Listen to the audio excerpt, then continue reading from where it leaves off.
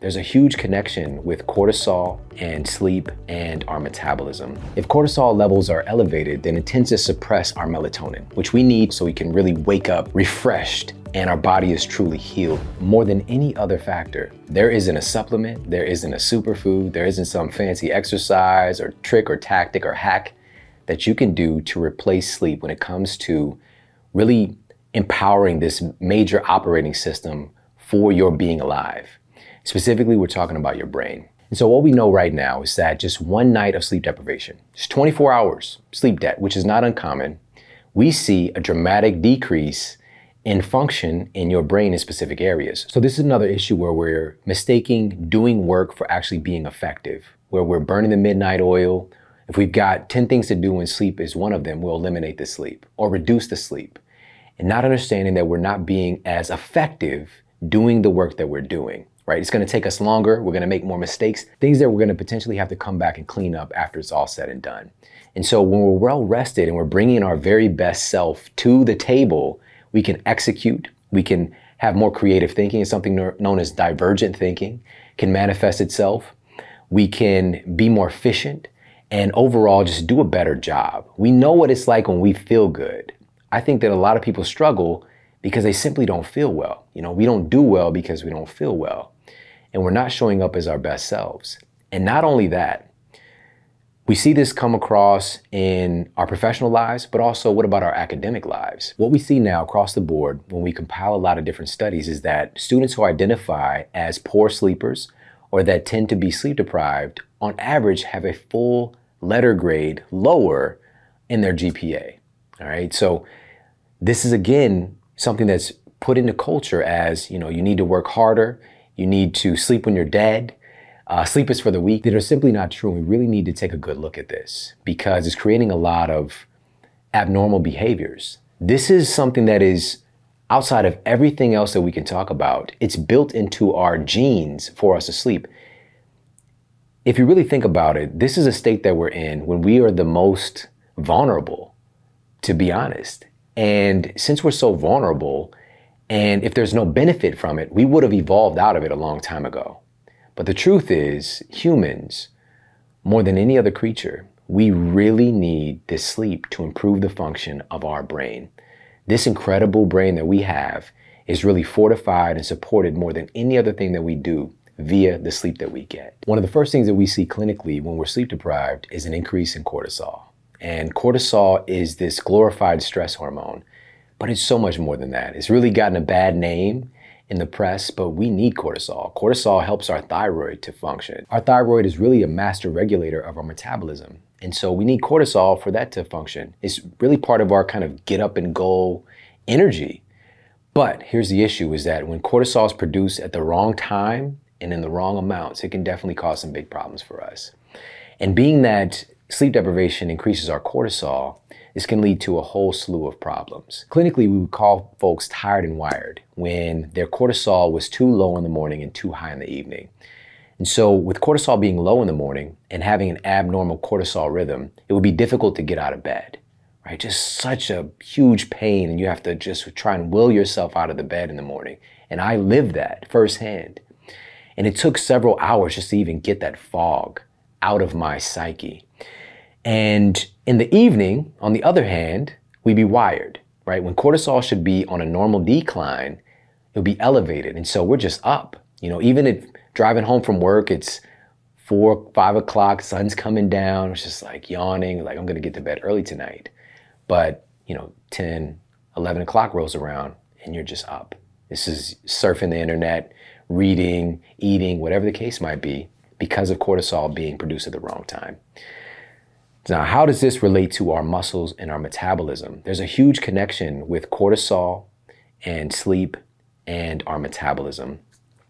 When we're sleep deprived and cortisol is elevated, this is a stress response by the body. There's a huge connection between our sleep, cortisol, and our metabolism. And being that when we're sleep deprived, we have elevated cortisol. It's one of the first things that happens. This is a stress response. It's a heightened state of a survival need by our bodies to generate more fuel, because if we're up, we need more fuel to function, specifically for our brains, because there's a reduction in glucose even reaching our brains when we're sleep deprived. And so cortisol has this very interesting ability to go and make fuel out of your most valuable machinery for your metabolism, which is your muscle. Cortisol can literally break down your muscle and turn it into glucose and use it as fuel, right? It's a process called gluconeogenesis. And one of the big triggers for this, it's not something we're doing with our diet. It's not something we're doing with our exercise. It's something that we're doing with our sleep. And being that muscle is your body's fat-burning machinery, it's incredibly valuable to retain that muscle. And muscle is expensive. It's very expensive to carry around on your frame. You're going to burn more calories just by having more muscle in your frame, whether you're at rest or you're active. And so losing your muscle simply by being sleep deprived, this puts us into this habitual state of trying to work out and work off and diet and deprive ourselves and fight our biology. And all we really need to do is just lay our butt down and go to sleep. One of the most fascinating things that's been coming forth in the research in the last couple of years is this interesting connection between our gut health and the health of our sleep.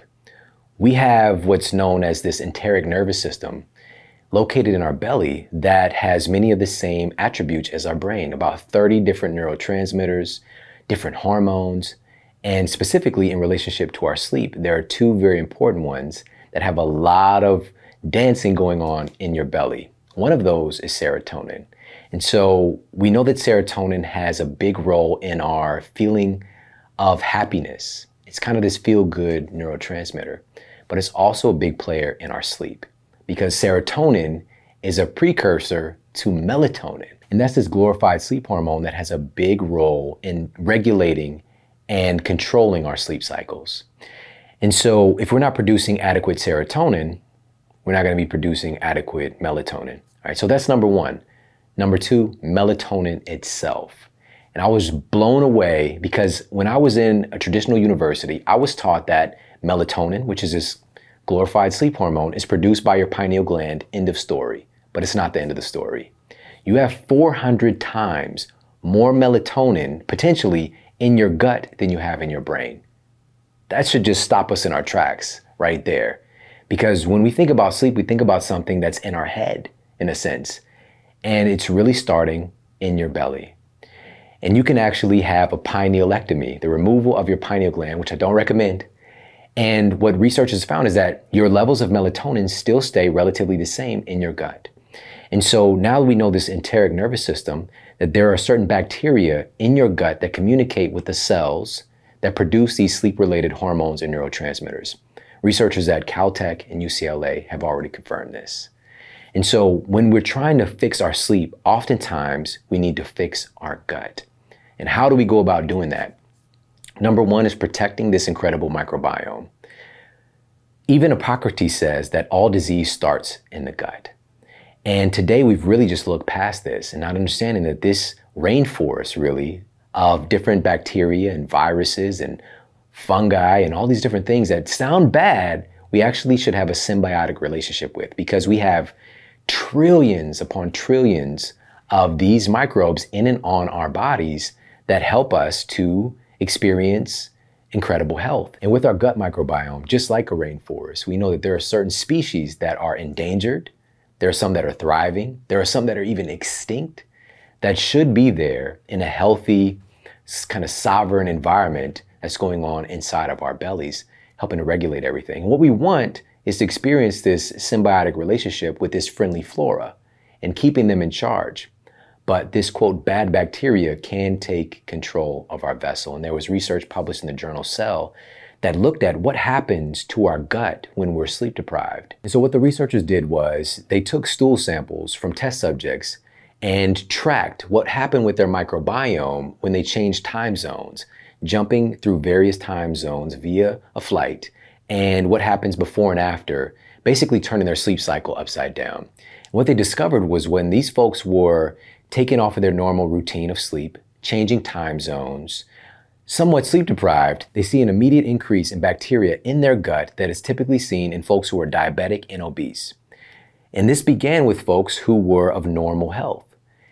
And you see this change happen. The good news is, After getting back on a normal sleep cycle, it all went back to normal with their microbiome. But you've got to think about how many folks are perpetually living this basically social jet lag because they're constantly and chronically changing their sleep cycle, bouncing around up and down, not understanding what it's doing to their microbiome. And so what we want to do is really make it so that it's very livable and comfortable for these friendly flora to be running our vessel and not the pathogenic, quote, bad bacteria. We do all need and have a certain percentage of those guys, but we don't want them running the show. So that's number one, is really just getting on track with our sleep to support our microbiome. Number two, in supporting our microbiome, is eliminating things that kill our good bacteria. A couple of those things that is now very well known: chlorine from our water supply. Chlorine is a very strong antibiotic. Yes, we do want something to clean our water supply, absolutely, but there are better methods.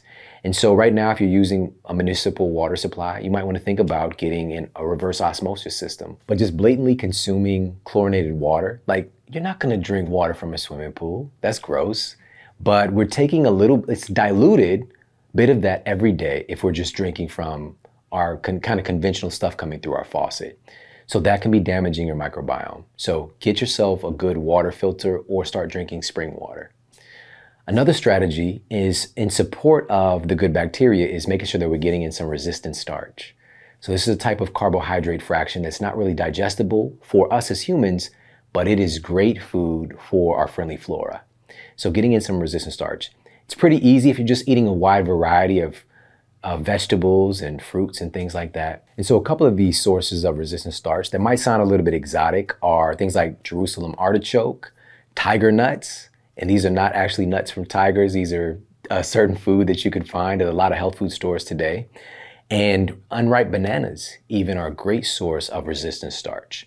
So again, you can get a lot of that via your just eating a diverse array of fruits and vegetables, but those are a little bit more concentrated sources of resistant starch. And outside of that, we want to make it unfriendly for pathogenic bacteria by not giving them the food that they love the most, which is sugar, right? Specifically, sugar from processed foods.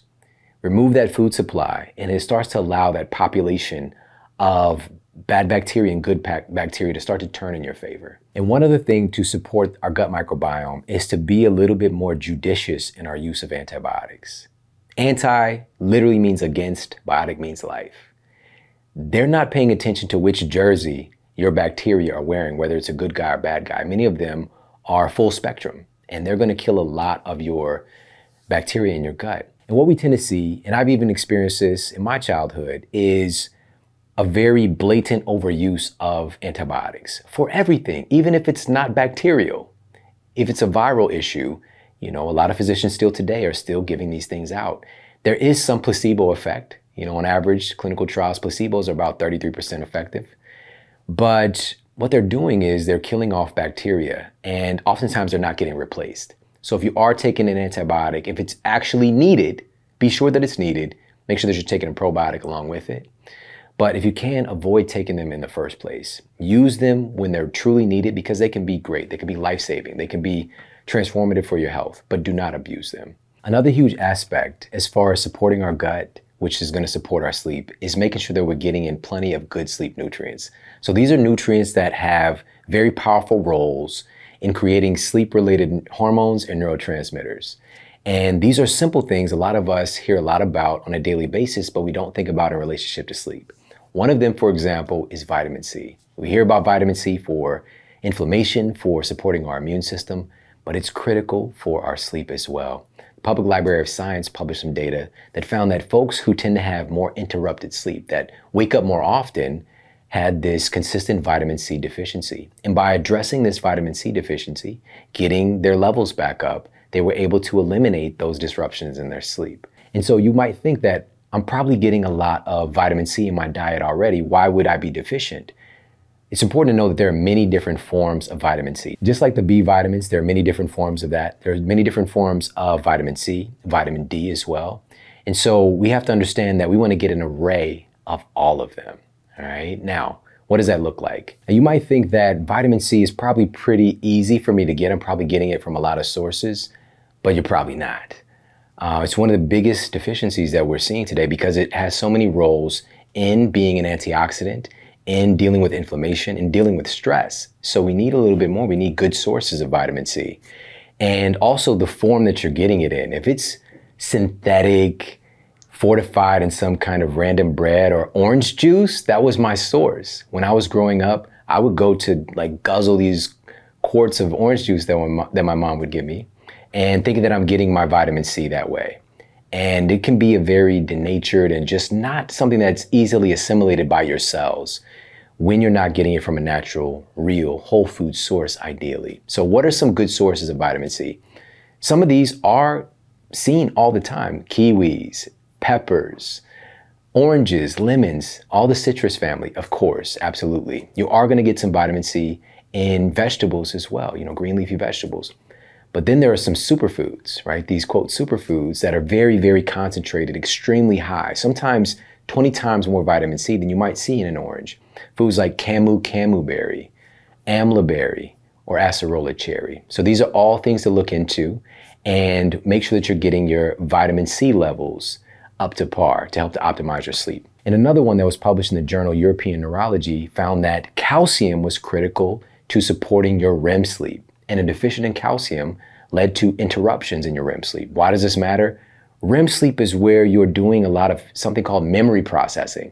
This is where you're converting your short-term memory, things that you're learning right now, getting converted into your long-term memory.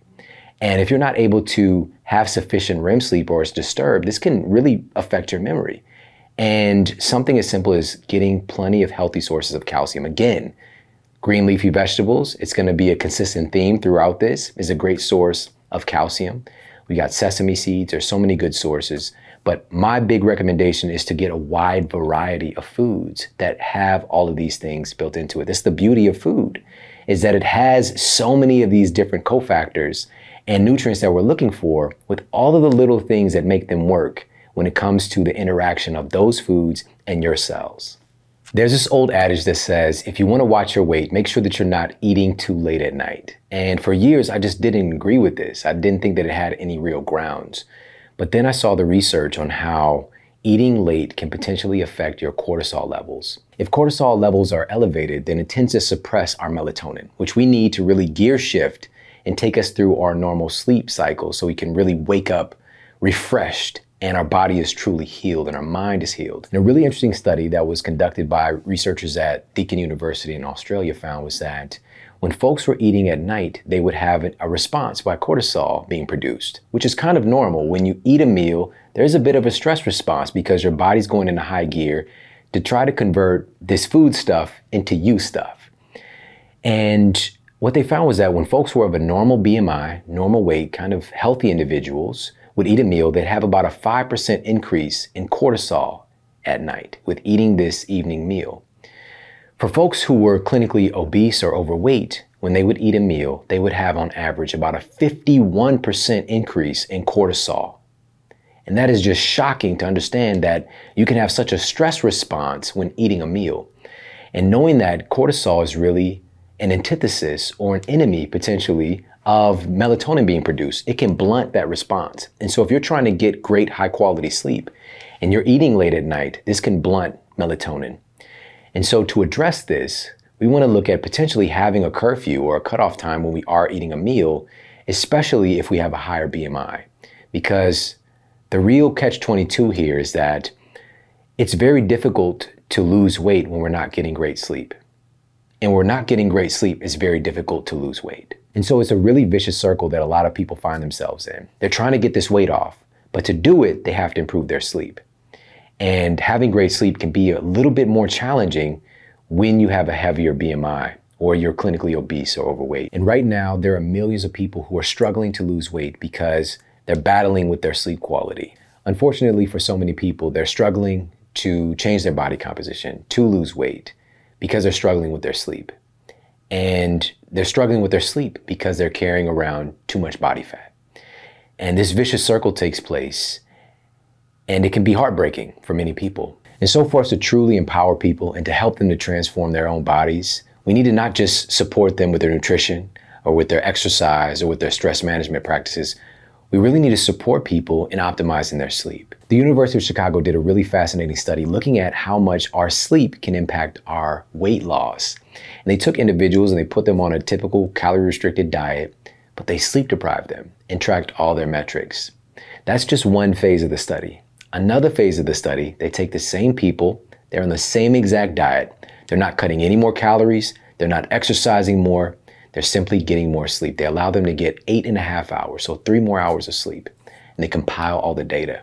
At the end of the study, they found that when folks were well rested, they lost 55% more body fat simply by sleeping. And so for me, that's just mind-blowing, because when we think about 55% increase in body fat loss, not weight, by the way, actual body fat, I'm thinking you got to exercise more, you got to keep cutting calories and restricting and being careful. No, you simply need to lay down and go to sleep. This is something that for a lot of people, we can't wrap our minds around, because we believe in our culture that in order to get something, we have to do something, right? It has to be hard. We have to be proactive. With exercise, we're doing something. With managing our meals and doing meal prep, we're doing something. But sleep, it's doing nothing. And getting so much reward, it's kind of counterintuitive.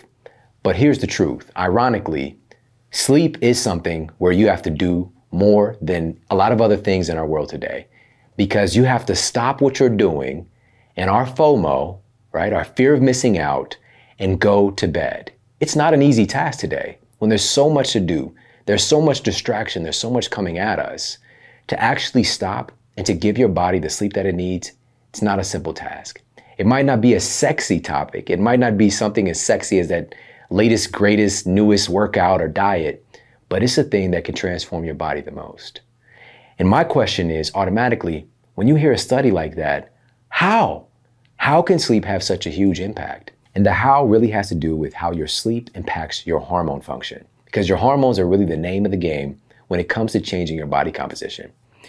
When you're asleep, this is when you produce the vast majority of human growth hormone. All right, kids have a ton of human growth hormone. That's why they have so much energy, and they seem to be just very anabolic and growing. For us as adults, we understand that this human growth hormone, also known as the quote youth hormone, is produced during deep delta wave sleep. This is when we get the greatest secretion. And if you're slighting yourself, or you're cutting your sleep short, or you're not really doing the things to set yourself up for great sleep, going through your sleep cycles naturally and getting plenty of time in that deep delta sleep, you're missing out on one of the most muscle supporting, energizing hormones that you have. That's a big fueling source for your metabolism. So that's number one. And number two, when we're looking at how does our sleep influence our hormones and our fat loss, another hormone that's influenced is melatonin, right? Melatonin we think about in context of sleep and regulating our sleep, but it is a very powerful fat-burning hormone as well. And a study that was published in Obesity Reviews found that melatonin actually increases the mobilization and production of a type of fat that burns fat. It's something called brown adipose tissue, or BAT for short. And it burns the fat that we're typically trying to get rid of. When we think about losing fat, we're thinking about white adipose tissue. And so melatonin is key in increasing and mobilizing this brown adipose tissue, which is going to help you to burn fat. But if you're not spending time getting your sleep, if you're not adhering to conditions of darkness, we need these conditions in order to produce melatonin, you're missing out on a huge metabolic boost. And one more hormone that's being heavily influenced by our sleep quality is leptin. Stanford researchers found that just a short sleep debt, one night of sleep deprivation, dramatically suppresses our production of leptin. And leptin is this really powerful satiety hormone that helps to keep our appetite in check. And it's ironically produced by our fat tissue. Our adipose tissue is producing leptin to help tell our cells that we've had enough. And so when it's suppressed, we're going to have some issues with our appetite. We're going to have a production of another hormone known as this hunger hormone called ghrelin. And keeping these two things regulated depends heavily on whether or not you're getting adequate sleep. One of the most fascinating recent discoveries is how much our brain craves sleep in order to detoxify itself. So what we're seeing is that we have this lymphatic system throughout our body. It's really this kind of extracellular waste management system that we're all endowed with. And in school, I was taught that this lymphatic system didn't have a pump necessarily, and so it was moved through movement. And also, there's the blood-brain barrier. So this didn't make its way to detoxifying and supporting the elimination of metabolic waste from your brain. So now we know that the brain has its own kind of closed system. And this is called the glymphatic system, which is a little shout out to the glial cells that help to control it. And this system is helping to get rid of all of these metabolic wastes that accumulate in your brain. Now, you've got to understand, your brain is doing millions of processes every second to give you life, to give you thought, to help to regulate all these different functions, literally from your head to your toes. And there's a lot of waste that result from that. And also, old cells are needing to be displaced and moved out to make room for new cells. And so what we're seeing in conditions like Alzheimer's, for example, which is at epidemic proportions, one of the signs now that we're seeing very clearly is that it's an inability of the brain to detoxify itself. And so this isn't a small thing. And what we're also seeing is this state of chronic sleep deprivation that's becoming a cultural norm. And what I want people to understand is that this glymphatic system is 10 times more active when you're asleep than when you're awake. So it's really doing this deep cleaning when you're sleeping. In fact, your brain actually shrinks in size during sleep because of all of the waste removal that takes place. And if you're not getting adequate sleep, you're not giving your brain the opportunity to do its house cleaning that really helps to keep you healthy. When addressing improving our sleep quality, I always want to start with the low-hanging fruits. What are some simple things, an easy on-ramp that all of us can do that are clinically proven to improve our sleep quality, but we don't have to turn our lives upside down to get the benefit? One of those things is simply optimizing the time that you're working out. All right? Today, a lot of folks are exercising, but research now indicates that the time of day you exercise can have a huge impact on your sleep quality at night. Appalachian State University researchers did a really fascinating study to find out the time of day that you exercise, does it have an impact on your sleep quality in the evening? And so they had exercisers to train at 3 exclusive times throughout the study. First phase, 7 a.m. exclusively. Another phase at 1 p.m. in the afternoon. And then the final phase was training exclusively at 7 p.m. at night. They compiled all the data and they found that morning exercisers, number one, spend more time in the deepest, most anabolic stage of sleep, which is fascinating in and of itself. Number two, they have more efficient sleep cycles, and that's what we really want for sleep. It's not always necessarily sleeping more, but it's sleeping better. Number three, they tended to sleep longer. And number four, they also had a greater drop in their blood pressure at night when they exercised in the morning, about a 25% greater drop in blood pressure at night on average. That's really correlated with an activation of what's known as your parasympathetic nervous system, or the rest and digest nervous system, and turning off that fight or flight sympathetic. And the question is, what do we do with this data? Do we all just stop what we're doing and start working out in the morning? Absolutely not. If you find that it fits better in your schedule, that you hit the gym after work, you don't have to stop doing that. But what I encourage you to do is to get a little bit of exercise in to start your day. Because what this is doing is something that we call a cortisol reset. And getting your cortisol elevated to a normal place in the morning so that it can get on a normal rhythm and come down in the evening. And so this could be simply 5 minutes of exercise to start the day, right? This could be a power walk, a yoga session. This could be jumping on a mini trampoline, also known as a rebounder. Do some little lymphatic work as well. This could be doing some supersets, doing Tabata, which takes just 4 minutes. But do something to get your body active in the morning, because truly a great night of sleep starts the moment that you wake up in the morning. Another very simple tactic that we can do to improve our sleep quality is to mind the temperature in our sleep environment. Our body goes through this process of something called thermoregulation, and our body temperature changes throughout the day. And based on what we're doing, when I was in school, I was taught 98.6 degrees. That's the human temperature. And your temperature actually fluctuates quite a bit throughout the day. And there's actually a drop in your core body temperature in the evening, naturally, to help to support sleep. And the release of sleep-related hormones and neurotransmitters is kind of on that same track that goes along with that reduction in your core body temperature. With that being said, if your environment is not conducive to that shift. If it tends to be a little bit hotter, you're going to have a more difficult time getting the optimal sleep that you really need. And we all know what it's like when we're sleeping when we're too hot. It just doesn't feel very good. And researchers have found that on average, people with clinical insomnia tend to run hotter in the evening. And so there was a Dutch study that was done, and they fitted test subjects with sleep issues with these thermosuits that lowered their temperature just 1 degree Celsius, just 1 degree. And what they discovered was that they woke up less often and they spent more time in the deepest, most anabolic stages of sleep, simply by cooling them off. It's just that powerful. So what do you need to do? Get it cooler in your environment. If you have access to a thermostat, which is such a great gift that we have access to today, you can put it on a timer or simply turn it down a little bit before you go to bed. And what researchers collectively have agreed upon is that it's going to be between 62 and 68 degrees Fahrenheit for ideal sleep.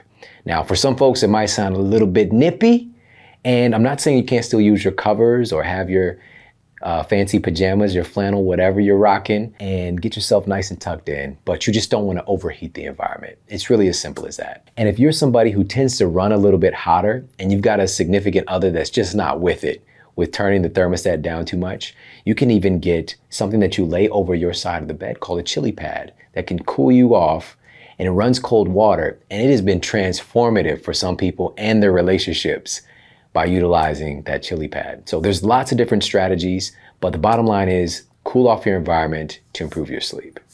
A great night of sleep truly does start the moment that you wake up in the morning, and actually getting access to natural sunlight can show up for you when you lay your head down in the evening to go to sleep. So innovations in clinical neuroscience found that simply getting some sun exposure in the morning led to reduced levels of cortisol in the evening. So test subjects across the board were having reduced cortisol simply by getting some access to natural light. Now, here's a couple of things to understand. Exposure to sunlight actually increases cortisol when you're doing it during the day, which is not a bad thing. This is something your genes expect. It's something of a natural connection that humans have had with nature since the beginning of time. So that's number one. Also, sunlight increases the production of serotonin in your system. And serotonin is the kind of opening act or precursor for making melatonin. So this sleep hormone is going to be assisted by getting access to sunlight in the morning. When working to improve our sleep quality, something that is massively overlooked is just dealing with our psychology, dealing with this inner chatter. Because for a lot of us, when we go to bed or when we're trying to go to bed, we've just got so much going on in our minds that just kind of keep us alert, keep us awake. And it's just a state of affairs today where there's so much going on, so much distraction, so much stress, and we've got all of these tabs open on the windows of our minds. And what we really need to do is to be able to not turn the computer off, but to minimize all of those tabs that are not necessary and just keep open the tab for sleep. How do we go about doing that? The greatest solution that we have access to is meditation. And the American Academy of Sleep Medicine did a study to find out the impact that a meditation practice would have on issues related to sleep deprivation in folks who struggle with sleep, aka insomniacs. And so what they did was they put these folks through a mindfulness meditation practice for a few weeks. And at the end of the study, they found that by simply having a meditation practice in the morning, nearly every test subject had improved sleep latency, meaning they fall asleep faster. They woke up less often. They had better, more efficient sleep cycles, and they tended to sleep longer overall, simply by implementing a meditation practice. Because what does that do? It really starts to give us some empowerment over managing all of the chaos that can be going on in our minds. And this does not mean not having thoughts. It simply becomes a practice where we can focus on one thing, right? Zoom in and focus on sleep, for example. And so I can't state this enough in how valuable a meditation practice is, not just for our sleep quality, but for our life overall. My morning routine is very special to me. It's really the catalyst for my day. It sets the blueprint for how things are gonna go. And I've been doing the same routine for about 15 years. And it's pretty simple, but these pieces are potentially life transforming for folks as well when they implement these things. So the first thing I do upon rising is I take what I call an inner bath. Now, for the most part, a lot of folks, we're going to take an exterior bath or a shower and we're going to present ourselves to the world. But my argument is, isn't the inside more important? And taking this inner bath basically means drinking some high quality structured water to start my day. And I drink about 20 to 30 ounces. And what this is doing is really helping to flush out a lot of metabolic waste products that are accumulated during sleep. When you're sleeping, this is one of the longest times that you go without hydration, but it's also one of the times that your body is doing a tremendous amount of processes to rebuild you and bring you back better. And it's giving your body an assistance in flushing out this waste. And so that's one thing that I do. And it also gives this really cool benefit. It's something called water-induced thermogenesis. You actually get a boost to your metabolism by simply drinking water. And it's one of the things that really sets the template for me to start the day. So that's number one. The next thing that I do is I do something for myself to invest in me, some personal development. And this could be an audio book, this could be a podcast, but most of the time it's reading a physical book. And I'll spend, 10 to 20 minutes on average doing that and just feeding my mind to start the day. Because it's not just about feeding your body and the nutrition side, but what about that brain nutrition? And so that's really one of those things that helps to kind of set that blueprint for where things are going for me. The next thing that I do is I take some time to do some meditation. And my mother-in-law taught me meditation about 15 years ago. And I remember when I first met her, she said this statement that really stuck with me. She said that if she could give the world one thing, it would be meditation. And at the time, I was just like, why wouldn't you give me money? Like, why meditation? I didn't get it. I didn't understand until I took a class with her, and it transformed everything for me. Prior to learning meditation from her, I was impatient. I was easily frustrated. I was disorganized. I was just not the best me. I was disconnected from who I really am. And by sitting with her and learning these different techniques, it really helped to incorporate me with me. And I got to really be aware of who I am in my innermost thoughts. And through this practice, it really helped me to become aware that I was aware and to really step into my own power and to take ownership over my thoughts, over my mind, my body, my actions. So it is one of the greatest gifts for sure that I've ever been given. After my meditation, then I do some exercise. So to get the benefits with my sleep, but also to get some metabolic benefits as well with this post-exercise oxygen consumption. Basically burning more calories through the day by getting this exercise session in the morning. So whether I hit the gym, whether I do a home workout, or simply just doing 5 minutes of some Tabata or jumping on my rebounder, hitting a little power yoga session, but just something to get my blood flowing, something to really get my body alive and awake and ready for the day. And so that's how I really start my day. And from there, I shift over to eating some real food, focus, no distraction, writing time, and getting the most important thing done to start my day as far as the workload is concerned. It's like the Brian Tracy, Eat the Frog. I do the most impactful, biggest thing to move the needle to start the day and knock over that domino. And that's my morning routine. So just the word love in and of itself, if you look at what does that mean? It's certain character traits, compassion, devotion, support. And what self-love really is just directing those character traits towards you. Self-devotion, self-compassion, self-support. And today more than ever, I just think that it's one of the most overlooked and underinvested things for us to really be our best selves. It's a big health epidemic stemming from our lack of self-love, in my opinion. If you even look it up, like the definition of self-love, it tends to come along with this idea or belief system that it's something about vanity or that it's a lower tier quality to have. And so there's a big conflict of interest just historically. And you got to think about where that idea comes from. In a scriptural reference, we're looking at folks who are more academic, who are more successful, telling other people not to be that way, right? You be happy with what you have. Don't strive for more, right? And today we live in a culture that we are very desensitized to what really creates self-love because we're hyper exposed to social media. It's constant comparison. And for the human psyche, it's like a whole different terrain. There's always been issues with self-love and comparison throughout human evolution, of course. You know, you see the people around you, maybe the neighboring tribe or your friend, and you're comparing yourself.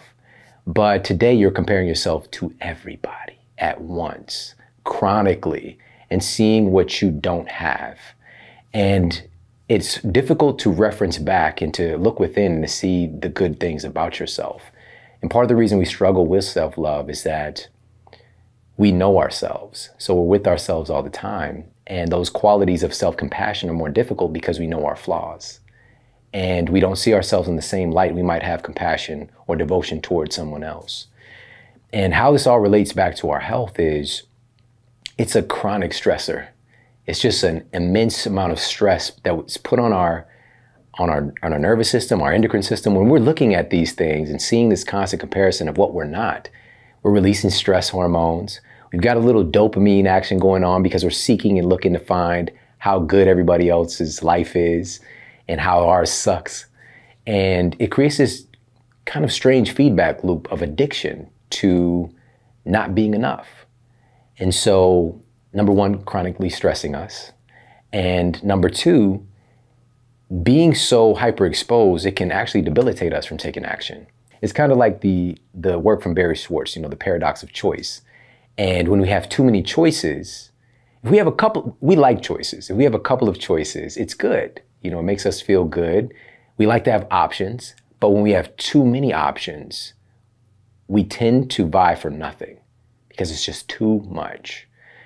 And so it can debilitate us, right? So this lack of self-love today, influenced by our culture, leads to hyper stress in our body, elevated cortisol, which potentially can lead to, you know, issues with our health, inflammation, body fat, and then also really debilitating us from taking action to change it.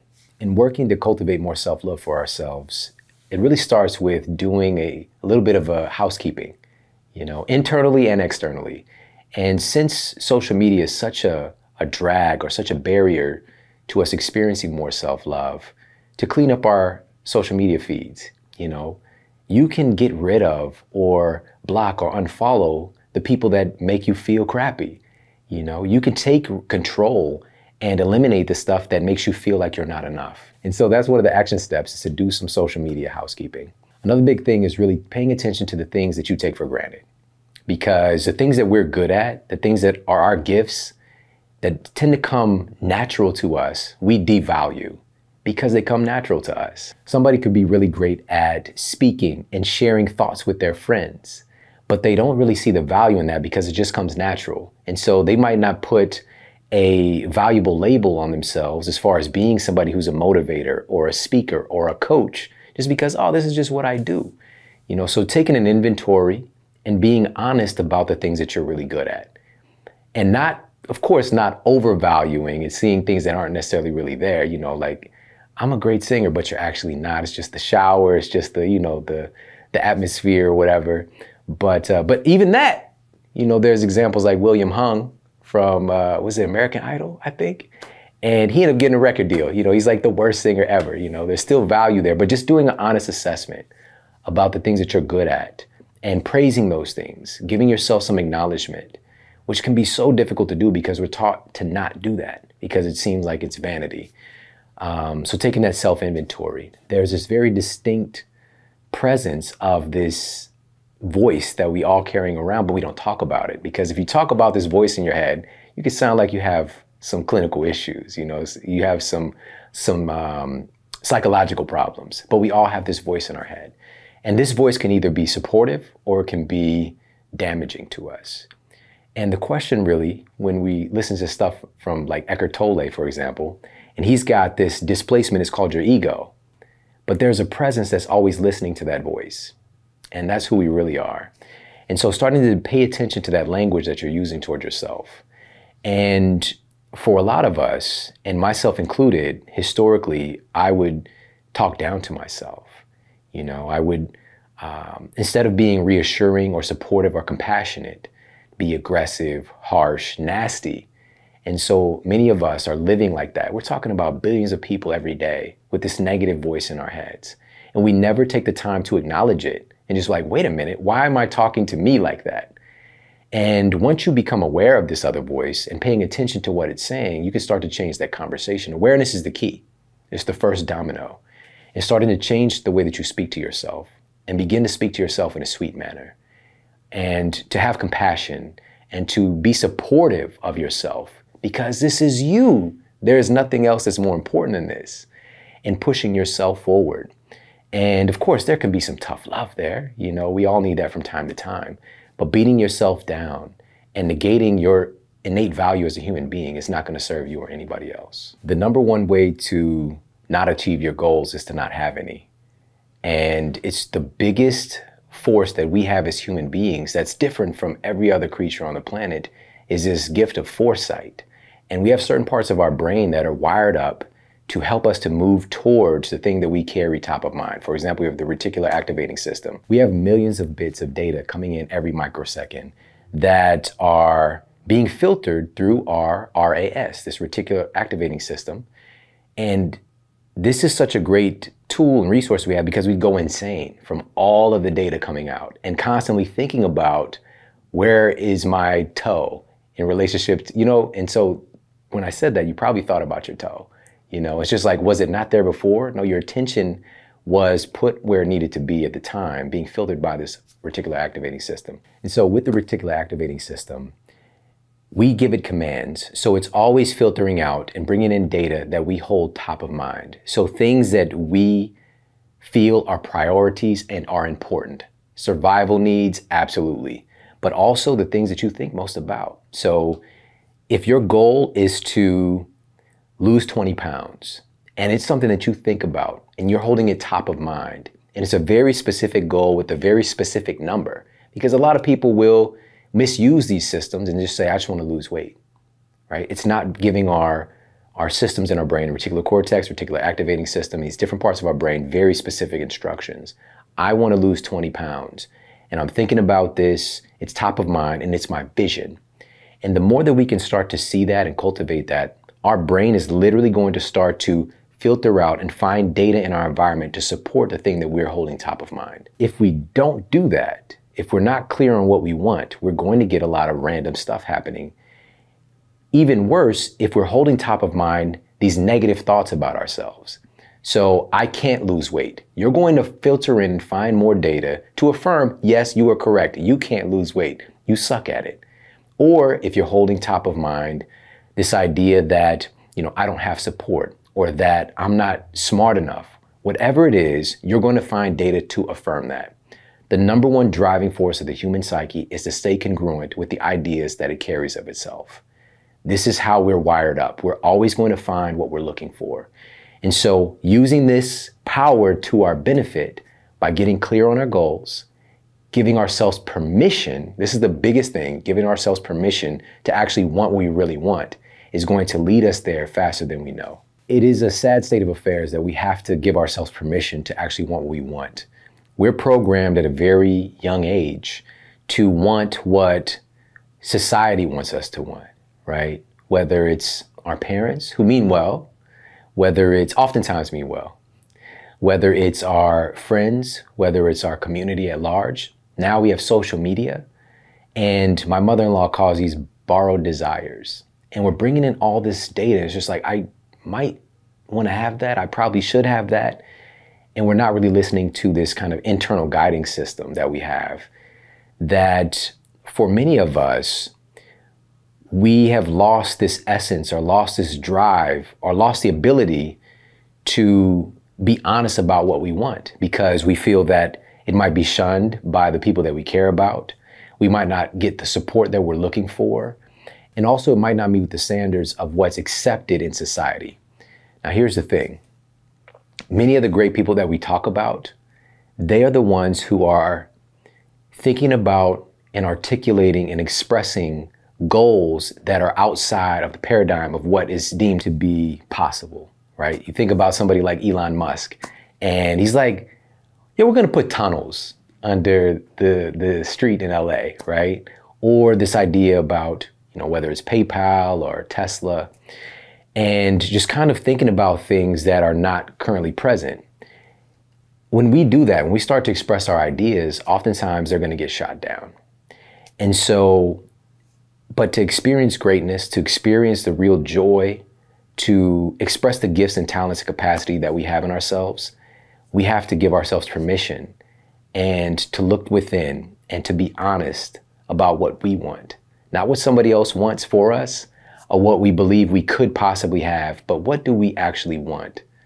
And when we do that, we're giving ourselves permission and power to actually have those things manifest in our lives. So many people today, it's kind of like an epidemic going on right now when folks are feeling like, you know, I don't know what I'm passionate about, right? There's a big moniker out there about follow your passion, do what you're passionate about, follow your bliss. And for many folks, they just feel like, I don't know what that is. I would follow my passion if I knew what it was. I'm just trying to figure it out. And so what are some action steps that we can actually get connected to that thing that really fuels us and lights our fire? Because we all have it. And a couple of exercises to do and things that I've done for myself as well, and also advice for my clients over the years. Number one, it's really simple, is just looking at what are things that you enjoy doing. We negate that because we tend to think that there's no value in it, especially if it's something that you're good at. You know, maybe you really enjoy painting and it's something that brings you joy. You get lost in it and you don't see anything bigger from it because it's just something that you do or that you might have a little bit of a proclivity towards. But this might be something that can sustain your livelihood if you give yourself permission to actually, hey, maybe these paintings that I'm doing could bring value and joy to other people. You know, let me create a little online store. And so another action step, when we're taking inventory about what we're good at, just literally writing down, you know, like I'm a good connector of people, or I'm a good speaker, or I'm good at playing the guitar, you know, things that you have a natural kind of gift and a proclivity towards. Write those things down, because chances are you're going to find some gift within those things. You're going to find your passion in things that you tend to be good at, but you might not see it as something that can be your passion or your gift that you're following, because it just seems like it's just something that comes natural to you. So write down things that you're good at. Just make a list. Just sit there and be honest. Nobody else is going to be judging you. You don't have to feel like you're like Kanye West and your head is just, you know, bigger than your body. And you're just giving yourself permission to be honest. Like, you know what? I really am good at coaching people. I really am good at research. I really am good at taking care of my kids, whatever it might be. You know, just write those things down. So number one is taking the inventory. The second thing is writing down things that you really, really love to do. Things that time just disappears. And this could be everything from painting to watching movies to spending time with your kids to, you know, writing, whatever the case might be. Write those things down. What do you just love to do? Because for some of us, we might think, well, I love to play video games. I know that I'm wasting massive time in my life, but hold up, pump the brakes. Do you know that there are actually hundreds of thousands of people that are sustaining their livelihood because of video games, right? I'm talking about people who play them.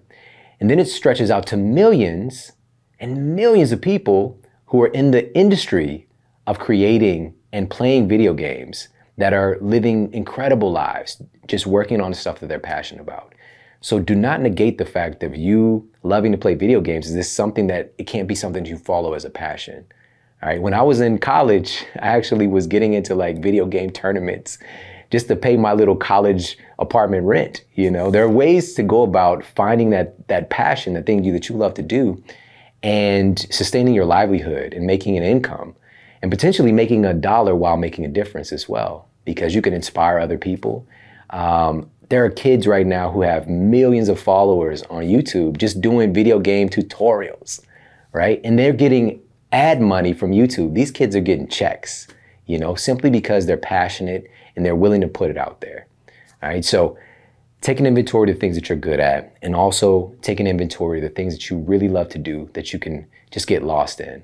Those are two good, strong ways to just get this stuff out of your head and onto paper and start the dialogue within yourself to acknowledge what you're really passionate about.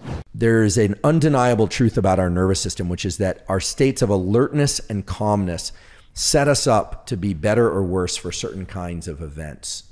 So for instance, if you want to sit down and do focused work, if you're too calm, too sleepy, that's not good. Your mind will drift. Similarly, if you want to relax and have a meal, if you're too stressed, if you're too alert, that's not good for all sorts of reasons, as we know as well. So one of the things my lab has really been focused on is to try and figure out what are the levers, what are the entry points for people to be able to deliberately adjust their level of alertness and calmness in this kind of seesaw-like fashion. And then to just elaborate on the seesaw analogy a little bit, try and imagine oneself not as this seesaw, but you're a person on the seesaw. So you're right all day long, basically, you're moving back and forth. You're kind of surfing this seesaw between alertness and calmness. And one of the places where we see pathology, acute stress turns to chronic stress, or acute stress turns to chronic fatigue, is when the hinge on the seesaw gets too tight and the thing gets locked at one side. Okay? And a lot of people are locked in the stress state. Locked in the stress state or locked in the fatigue state. Thank God there's too many people I see walking around too calm and relaxed. Right. Because the hardest thing to do is relax. Is an active process to be to surf the seesaw. Yeah. This is what the reason just a simple seesaw doesn't work as an analogy is because it's an active process. You're literally making adjustments all the time. Like surfing. Exactly. And what happens in sleep is it's as if we get to climb off the seesaw and relax for the night and then get back on there and we're able to surf the seesaw again. So we know there are a couple sort of foundational truths that can emerge from this model of how the brain works and how the mind works, which is that if we don't sleep, the hinge gets very loose on the seesaw, like stress, exhaustion, stress, exhaustion. It kind of bangs back and forth. Yeah. And it gets harder to surf this seesaw. Yeah. And so sleep is sort of the foundational element of all waking states.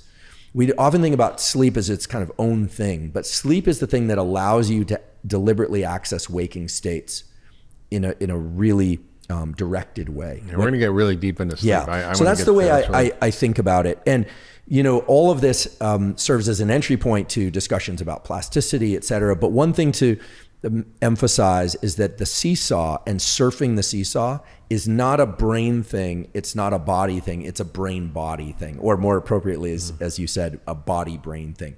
It's a loop. So we can't say that our states of alertness are because of what's going on in our head, because we've also got adrenal glands that are releasing adrenaline. We can't say that states of calmness are just about relaxing the mind, because it also involves turning off a number of systems in the body. Yeah. And the nervous system is really what is responsible for that. And so what's exciting is that there are now entry points where one can adjust the level of alertness or calmness. Yeah. That one can get better at surfing the seesaw, as I'm referring to. Well, I've never heard it described like that, but I think that's a very good description of something I've learned to do to actually manage my brain and my physical states. And I developed all sorts of techniques over the years that work for me, and they're different for different people. But for example, if I'm like working on a project, I'm just foggy and stuck, I'll like take a steam and I'll jump in an ice bath.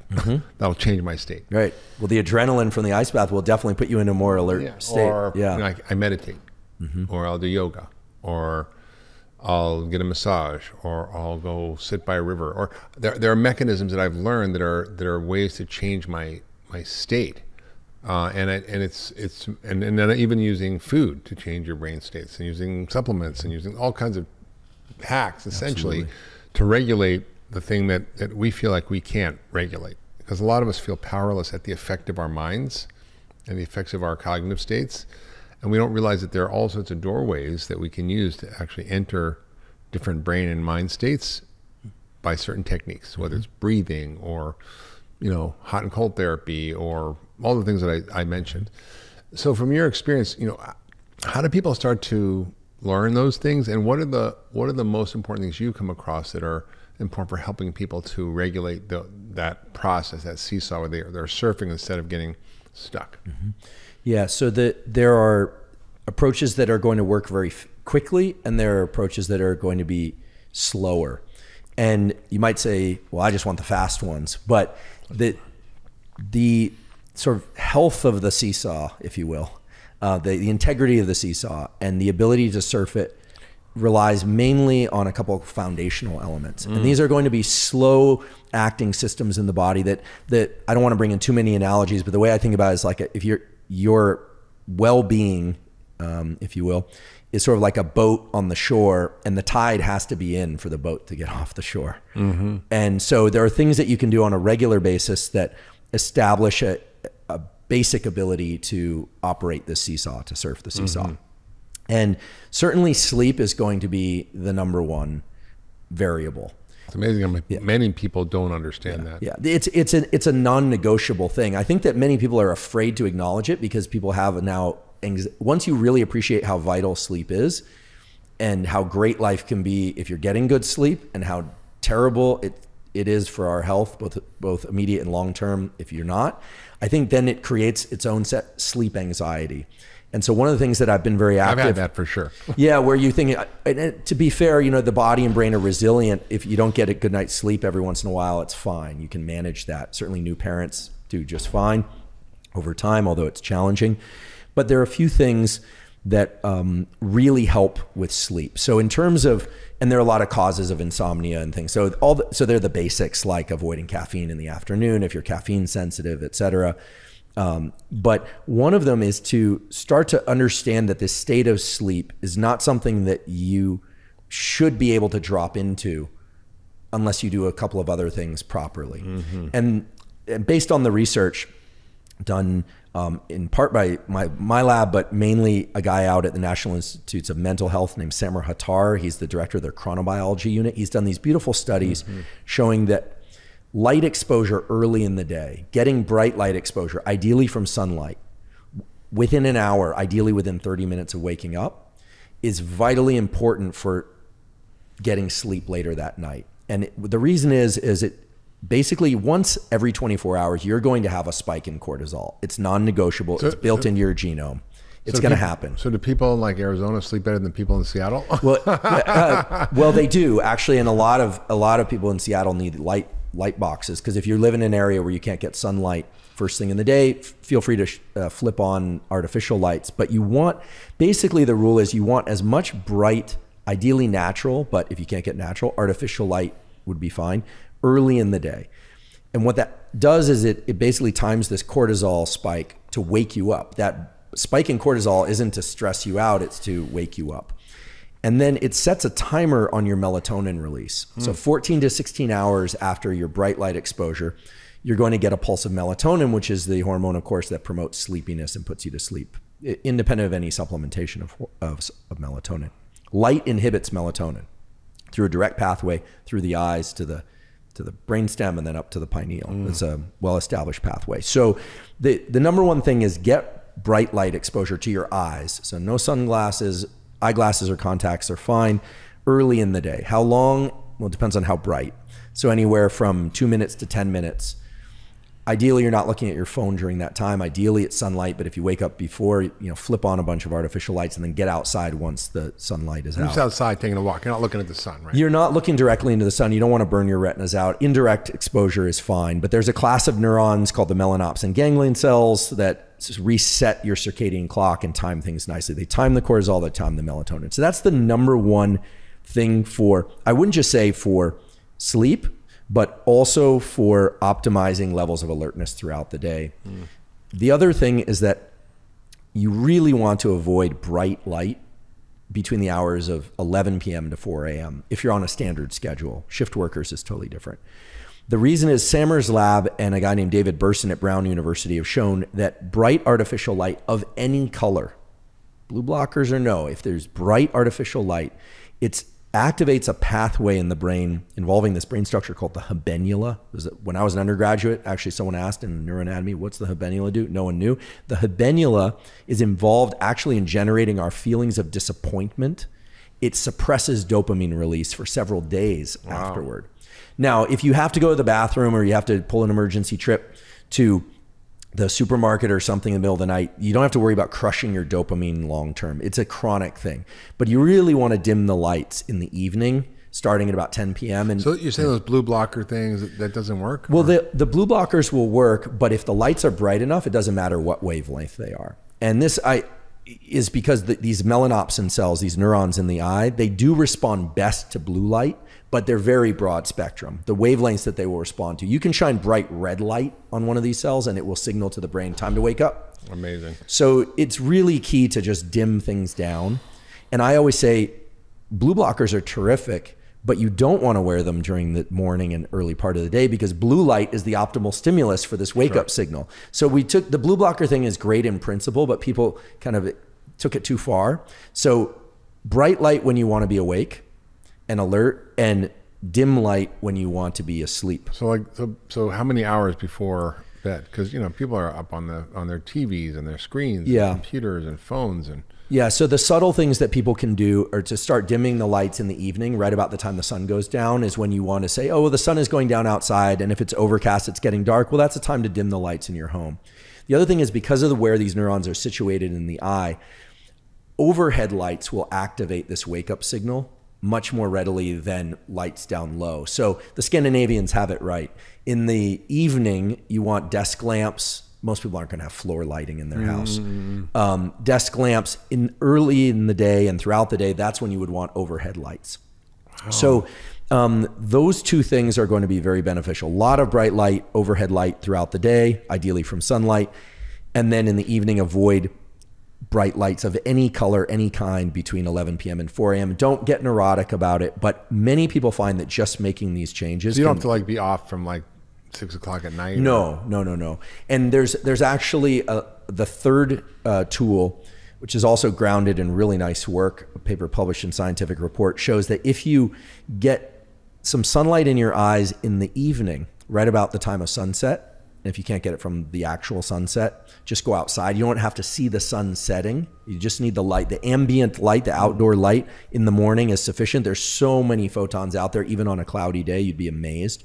In the evening, if you see or get outside and get some sunlight or you get some light in your eyes, that has an effect of lowering the sensitivity of the retina, of the neural part of the eye, and provides you a kind of insurance. It offsets a little bit of the late night bright light exposure. I call it sort of your Netflix inoculation. Right. It kind of protects you against some of the ill effects.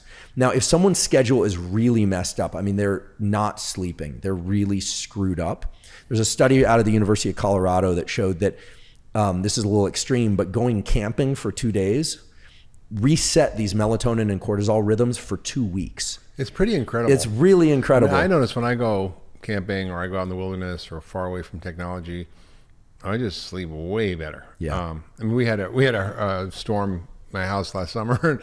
We got power out for 4 or 5 days, and we just had candles at night, and it was unbelievable. I loved it, and it felt so good to not have all that bright light at night and to go to sleep and sleep better and deeper. Yeah, you really reset. And I'm glad you mentioned candlelight. Candlelight in the evening is fine. It actually, not to turn people into geeky scientists, but there's a great app. I have no relationship to it. But it's completely free. It's called a Light Meter. And you can run this experiment. You can download the app. You go outside on an overcast day in Boston in January and press the little button on Light Meter in the morning, and it'll show you that even though you don't see the sun, it looks like dense cloud cover. There'll be something like 5,000 lux of light. You'll go inside, you'll point the thing at a really bright artificial light, and it'll say 300 lux. Wow. Close the window to the outside, and it reduces it by about 50-fold. So you don't want to do this through a window or a car window. Wow. And then you say, well, wait, you just said that there's very little light intensity coming from artificial lights. Why is it so bad at night? I should be able to turn on every light in the house and it won't reset. But the clock and your eye get more sensitive as the day progresses. So you have to control it at both ends. And candlelight is fine. Dim light in the evening is fine. But throughout the day, you really want to try and get some bright light exposure. And for many people whose schedules are just really screwed up, anchoring to these 2 or 3 things of bright light exposure and avoiding bright light in the evening hours between 11 p.m. and 4 a.m. often, not always, can really reset people's ability. And once you're sleeping well, everything else gets better. If you love that last video, you should check out the next one for sure on getting to the root cause of all disease. Ketogenic diet and a related diet, the low glycemic index diet, are known to be effective treatments for epilepsy. So they reduce seizures, they stabilize the patterns of